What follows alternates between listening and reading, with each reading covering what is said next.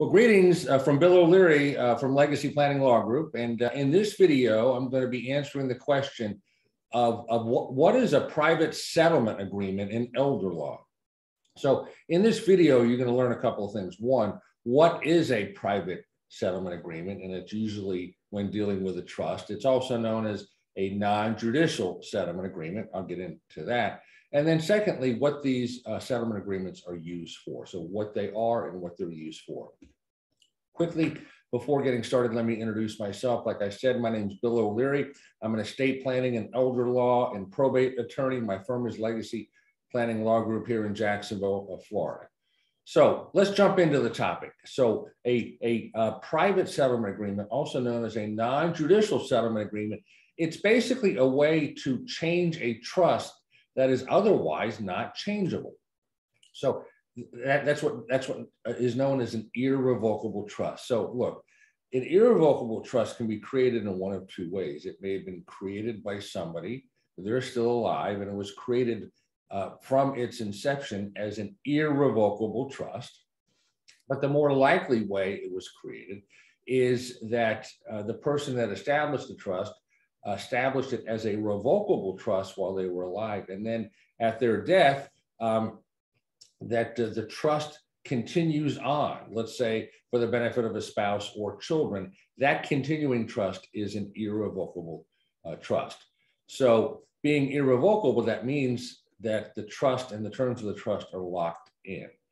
So then what happens if the beneficiaries of the trust, let's say, they don't want to be locked in or want to make some changes? Let's say they even want to end the trust. Can they do that? And the answer is yes, by entering into a non-judicial settlement agreement. There's certain requirements I'm going to get into.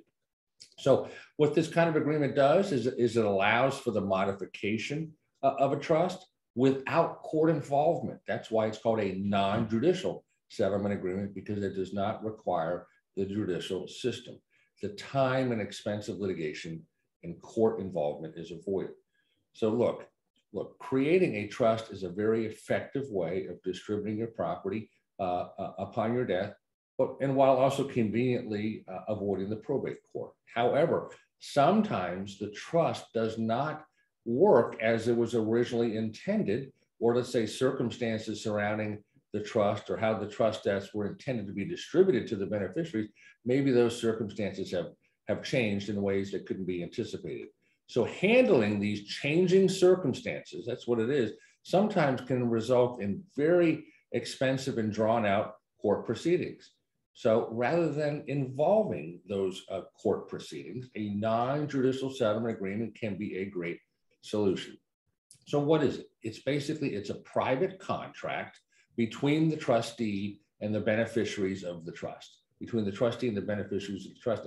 And the agreement can be used, let's say, to modify the terms of the trust, can provide a way for a very effective and cost-effective manner to resolve disputes regarding the terms of the trust while avoiding the need for litigation. Now, all persons, here's a sort of a requirement, all persons whose interest in the trust would be affected by the agreement, they must be parties to the agreement. So that means a non-judicial settlement agreement cannot be between just some of the beneficiaries. All of the beneficiaries need to be a part of that agreement. So again, that's the only way for that agreement to be valid. One crucial requirement for a non-judicial settlement agreement is that it can't violate what's called a material purpose, a fundamental purpose of the trust that was set up to begin with. It can't violate sort of the spirit and fundamental purpose of the trust, or it can't violate any law that might apply. So some things that a non-judicial settlement agreement can address are things like maybe interpreting the trust, maybe approving a trustee's reporting or accounting of trust activity, maybe as a way to tell the trustee to stop a particular action, or maybe a way to grant the trustee an additional power that's not otherwise set forth in the trust. How about forcing the trustee to resign, or maybe appointing a new trustee? How about determining as a way to determine the trustee's compensation? And it can be used as a way to terminate the trust and make a final distribution. So, hey, if you'd like to know more about what a private settlement agreement in elder law is, what we call a non-judicial settlement agreement, and maybe you want to know how we can help you with that, we'd love to talk to you. We invite you to schedule a free 15-minute discovery phone call with us. It's a chance for you to tell us what's on your mind, and that way we can tell you if we can help you. So scheduling the call is easy. Just go to the bottom of this video and click on the scheduling link, or you can go to our website, legacyplanninglawgroup.com, and select the book your free call button. Both ways will take you straight to our booking calendar.